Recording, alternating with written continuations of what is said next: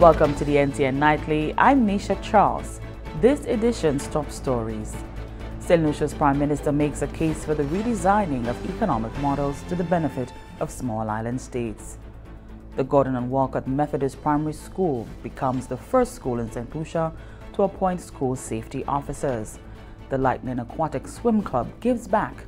All that plus the NTN Nouvelle en Creole.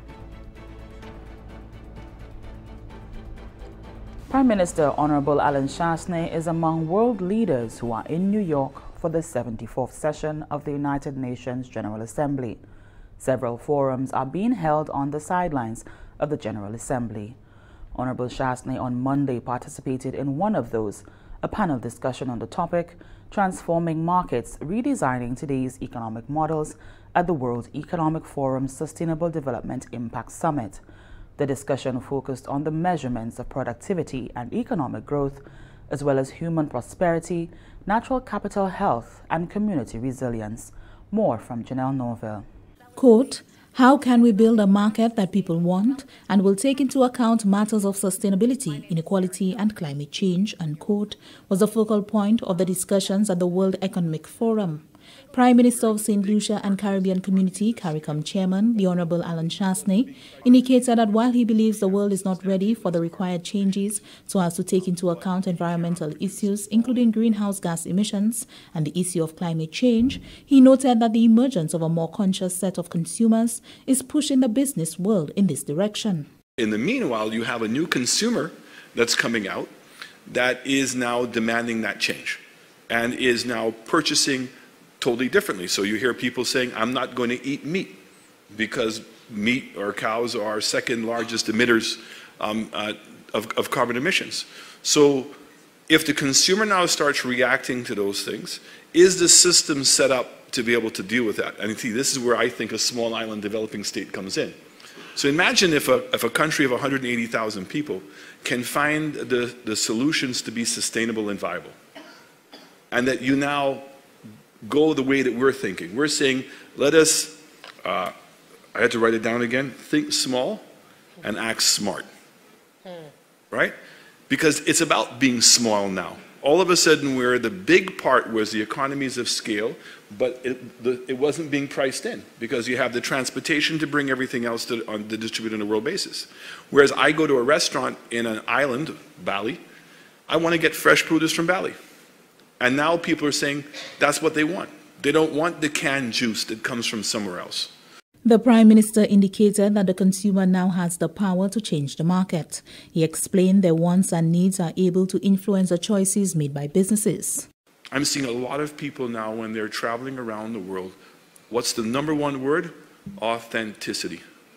And that authenticity and that requirement to be different is what I think is going to be that fundamental change. And she was right, Malata's right, in that the power is in the consumer. The consumer now is starting to realize that they actually, in fact, have a lot of power. And we have seen some game changers. So the internet has made information more readily available. The internet allows me to go and book my vacation and research my vacation, whereas what did we do before? The lazy way. Went to a travel agent or a tour operator, they had a nice brochure, cut down a lot of trees to be able to produce the brochure, and we were being told where to go, versus the ability to research and find things that share the same values as us. So this is the game changer that we're depending upon to make the change. And I think that if the world can genuinely focus on one thing, because we've asked the UN. The UN was established in order to prevent a third world war from taking place. And I think the greatest threat to a world war right now is the inequity. I genuinely believe as a politician that there should be a minimum standard of living that every single human being in this world deserves. The Prime Minister is expected to deliver his statement to the general debate of the United Nations General Assembly on Friday, September 27, 2019. For the Government Information Service, I am Janelle Norville. Meantime, relations between India and CARICOM are expected to heighten when the respective representatives engage in several bilateral meetings during the week of the UN General Assembly. We hear more on the CARICOM position in this report by CARICOM News Time. CARICOM Secretary General Ambassador Erwin LaRocque anticipates that diplomatic political cooperation between the community and India will deepen when the two sides meet in New York for the first CARICOM India Summit. Heads of government of CARICOM will have discussions with the Honorable Prime Minister of India, Narendra Modi, on Wednesday, the 25th of September, on the sidelines of the 74th session of the United Nations General Assembly. The new ambassador of India to CARICOM, Dr. K.J. Srinivasa, is optimistic that this high-level engagement will pave the way for enhanced bilateral relations, particularly in the area of trade. He said during the period April 2018 to March 2019, India's trade with CARICOM was pegged at $674.32 million. Dr. Srinivasa said immense opportunities exist for CARICOM and India to further enhance bilateral trade in areas such as agriculture and food security, health and pharmaceuticals, small and medium enterprises, marine development and oceanography, and disaster management. The Ministry of Education, Innovation, Gender Relations and Sustainable Development has achieved a major milestone in its school safety program. Students at the Gordon and Walcott Primary School began training in basic safety procedures over 2 years ago, which included hazard analysis, first aid and fire safety. The training forms part of the Model Safe Schools program, an initiative designed to incorporate comprehensive disaster risk management considerations into school sector policies. That training has blossomed, and students are now school safety officers, a first for the school and Saint Lucia. They completed a very intense summer camp with Miss Ariste and her team in completing and concreting all of the training that they had done over the last 2 years. We thought it's such a keen initiative to start this group here at our school and be the trailblazers and the trendsetters for what school safety should become, that we are empowering our students, that they can become the agents of safety and the agents of change in our schools. But for us, succession was important. Our officers are in grade 6, that means they will be leaving our schools soon. So what the teachers have done is identified a group of students from grade 5 who we are going to install today as school safety trainee officers, and they will be trained throughout the course of this school year to take over from our patrol officers in the 3rd term. Health and Safety Officer with the Department of Education, Innovation and Gender Relations, Bernice Kodra, says the aim is to empower students to practice safety in and out of schools. It is not just for the school, but you will practice safety whilst you are walking on the streets, whilst you are at home, whilst you are in your community. And so safety will become something at the forefront of everybody's mind. And we are hoping that as we continue this process, that our country will become a safer place for everybody. Martha Foster is the District Education Officer for the school. I want to congratulate the Gordon and Walcott Memorial Methodist School on taking this initiative, receiving the training, and implementing the training, which is important. The program is being funded by the Caribbean Development Bank and implemented by the Caribbean Disaster Emergency Management Agency, SIDEMA. And this is the NTN Nightly. Stay with us.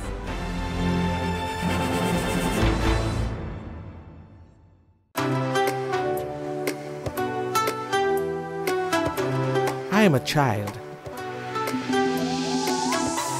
I am HIV positive. I am a Muslim.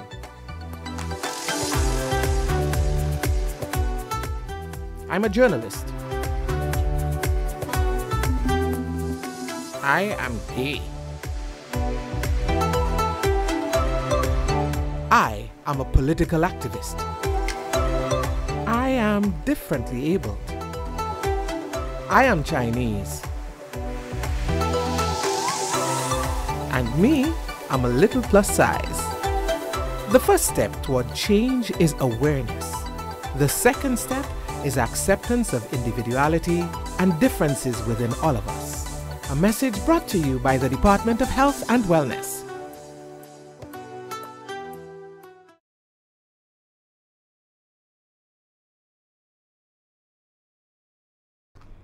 Welcome back. The Lightning Aquatic Swim Club is giving back to the society by reaching out to young persons through the Ministry of Equity, Social Justice, Local Government and Empowerment. Here's Chevroy Marius. The Lightning Aquatic Swim Club has continued to demonstrate their support to the government and people of Saint Lucia by donating school supplies to the Ministry of Equity, Social Justice, Local Government and Empowerment. The ceremony was held at the Ministry's conference room on Friday, September 20th, 2019. Public Relations Officer Ms. Careti Cooks-Charles expressed her enthusiasm in assisting the poor and vulnerable in Saint Lucia. This is our third year doing this. It's called Lightning Aquatics Walk in My Shoes initiative. And we are extremely happy that this year it's much bigger. We have quite a variety of things. When we first started, we focused mostly on donating shoes, because when we reached out to Ms. Tusse, she shared with us a long list of persons in need. And when I saw that list, I remember being overwhelmed, because I said to her, we can't possibly help everybody, but we're going to try. And as the years progressed, we kept giving more. She also mentioned that there was a need for school uniforms in good condition, stationery, books, etc. So that's what we tried to do this time around. The supplies range from school pants, shoes, notebooks, storybooks, school socks, school uniforms, and stationery. Deputy Director in the Welfare Unit, Ms. Tanzia Tusse, extended special thanks to the donors for the much-needed books and supplies. Thanks for all of your support. Thanks for caring, and thanks for making the effort every year to know that Walk in My Shoes is continuous. It started 3 years ago, and it's continuing. Don't think that your gifts or your presents are just for her. It's not just for the Castries Basin. It goes far and wide. The island wide, all of our officers from the various regions on the island are here. And then we try to distribute as evenly as we can with whatever it is that we have. The Lightning Aquatic Swim Club is the winner of the coveted Club of the Year Award for 2017. Reporting from the Ministry of Equity, Social Justice, Local Government and Empowerment, I am Chevroy Marius. Regional and international organizations continue to support the recovery efforts in the Bahamas following the passage of Hurricane Dorian. Tusankin English Francis of CARICOM News Time has the latest. The Caribbean Disaster Emergency Management Agency, SEDEMA, has expressed profound gratitude to the donors who have contributed to the humanitarian relief effort in the Bahamas. SEDEMA said operations of international and regional partners have been streamlined with existing emergency support groups of the Bahamas National Emergency Operations Center. SEDEMA has assisted the center in the re-establishment of an emergency operations center in Abaco and with the drafting of a conceptual framework for recovery planning for the Bahamas. The framework was presented to the Prime Minister of the Bahamas and his cabinet. SEDEMA is also assisting the Bahamas with a detailed assessment of damaged sectors, including agriculture, health, education, tourism, housing, as well as with debris and waste management. Other CARICOM institutions, including CARDI and the CARICOM Impacts, are involved in the aid response. You can read SEDEMA's updated reports on the situation in the Bahamas at sedema.org. The report has details of all the regional and international agencies involved in the disaster emergency response and management in the Bahamas. Guyana welcomed the first set of hurricane victims from the Bahamas Sunday last. Several ministers of government were present at the Cheddi Jagan International Airport to welcome home a family of 5 who were displaced after Hurricane Dorian ripped through parts of the Bahamas. And stay with the NTN Nightly. Up next, Primus Hutchinson is here with the NTN Nouvelle en Creole.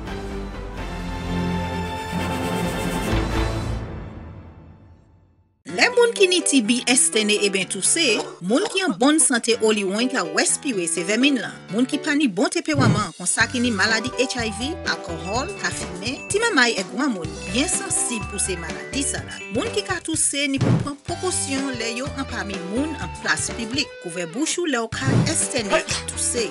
Visitez docteur et ben place santé. Fini tout traitement yo ba ou sa joine guérison et puis maladie TB. En responsabilité ou aider du bout de maladie TB et HIV, protéger corps et les autres. Welcome back. We join Primus Hutchinson for the NTN Nouvelle en Creole. Merci autant, Nisha. Merci, madame, département qui est responsabilité pour information au gouvernement Saint Lucia, ça c'est GIS, ensemble avec télévision nationale pays NTN, caposato Nouvelle Creole, posato Primus Hutchinson. Gouvernement Saint Lucia, j'ai placé protection les citoyens pays en haut à sous importation.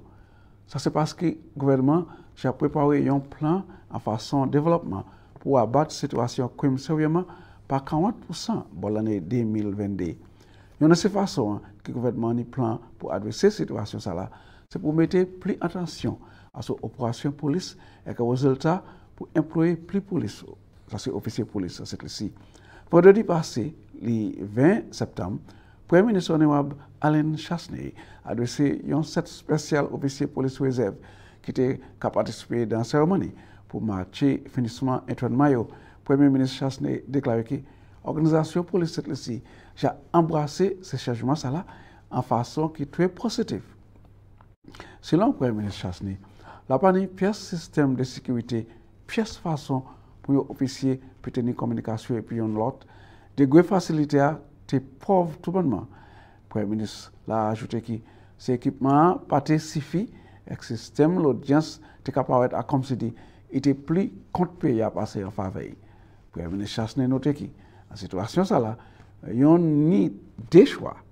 Soit vous mettez la main à la tête et bien pré action pour corriger cette situation Le Premier ministre l'a dit que le gouvernement a placé un pile effort pour augmenter les ressources police pays et pour aujourd'hui jour, parce que aujourd'hui jour, c'est police réserve là, c'est un grand marché devant un effort pour adresser la brisée organisation police ici. C'est qu'un spécial officier police réserve là, qui est trouvé placé dans ces communes côté crime très actif, en commune Concastri, Mikou, Vieux-Fort, Ex-Ofrière. Les commandantes pour l'Académie des études police, des études police, le centre Désir, bienvenue, et dit que c'est un jour qui est très important comme la WPA qui n'est plus police après ça. Les mêmes organisations police ici, qui était puis système sécurité régional, ça c'est RSS, durant le temps cyclone Maria, de décombré Dominique pour assister durant le temps j'ai trouvé honoré pour service. C'est officiel qui trouvé honoré et puis RSS durant l'opération en mois septembre le 12 pour le 27 décembre 2017. Le Premier ministre honorable Alain Chasney était présent pour présenter médaille de l'honneur pour ces officiers là. Le ministre des Affaires et Sécurité nationale, honorable Herman de Francis, qui aussi c'est chairman RSS l'a dit, il était prêt pour contribution ces officiers. Il a aussi déclaré que ces dominicains apprécient le service ces officiers en pile et que ça a trouvé une façon de l'honneur. C'est une anti-façon d'appréciation pour de services. Chef police Séverin Mocheri aussi remercie RSS là pour ces officiers sécuritaires.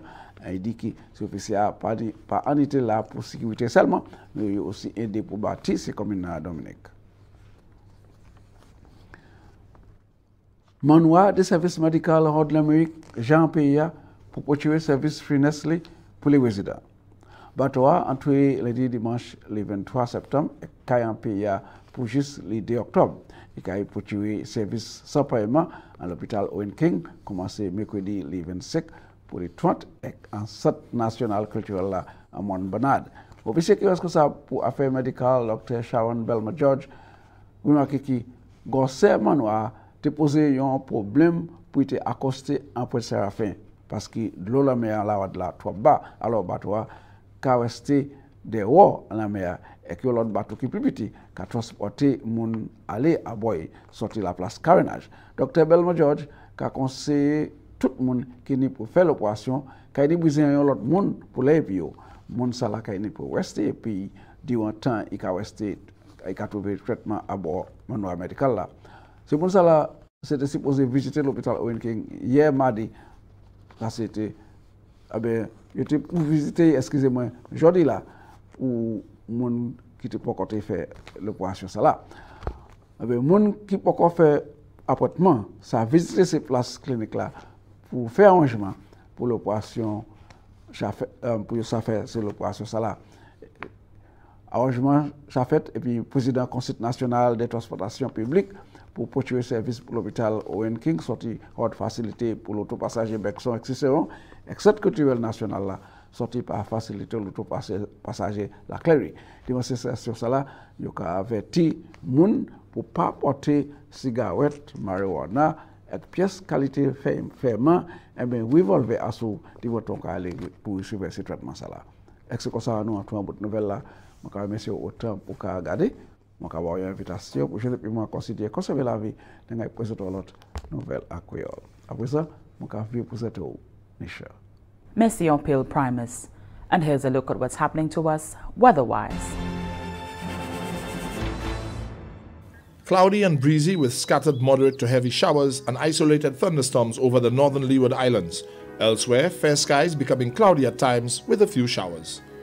Moisture and instability trailing Tropical Storm Karen will continue to cause cloudiness, showers and possibly thunderstorms mainly over the northern Lesser Antilles today.